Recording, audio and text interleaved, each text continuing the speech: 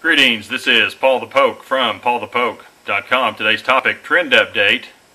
UNESCO rejects Jewish ties to Temple Mount. And we are October 14, 2016. October 13th, yesterday, the United Nations Educational, Scientific, and Cultural Organization, UNESCO, voted to deny recognition of religious sites on the Temple Mount to the Jewish people. The UN, or UNESCO, stated the Temple Mount belongs to the Muslims. Now again, this is coming from the Educational, Scientific, and Cultural Organization branch of the UN. So the scripture references the Bible, never mind 3,000 years of history and archaeological evidence that ties the Hebrew people to the Temple Mount, Jerusalem, and Israel. And never mind the fact that Islam did not start until 610 AD, about 600 years after Christ. Now the following countries voted for the ban.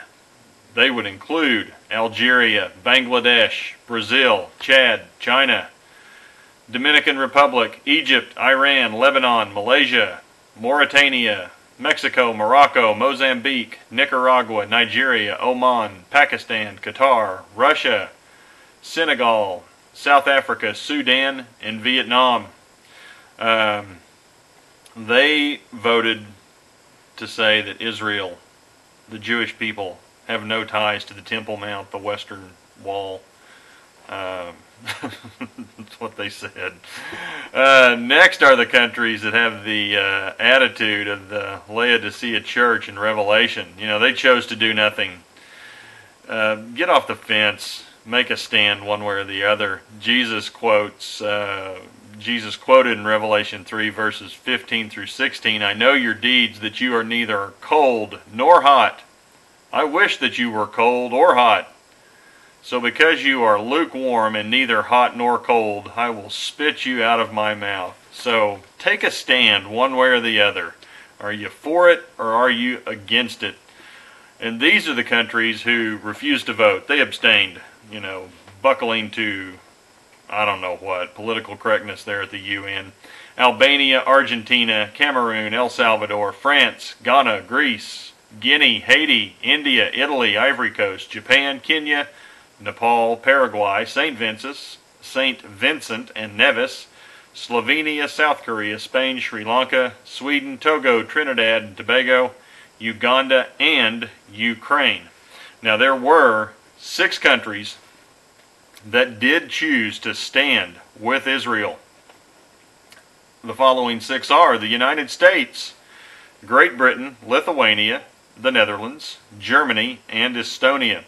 Now I'll have links for this from timesofisrael.com and jpost.com. That'd be the Jerusalem Post.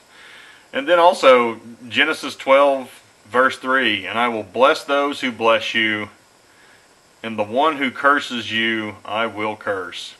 And in all the families of the earth will be blessed, and in you all the families of the earth will be blessed.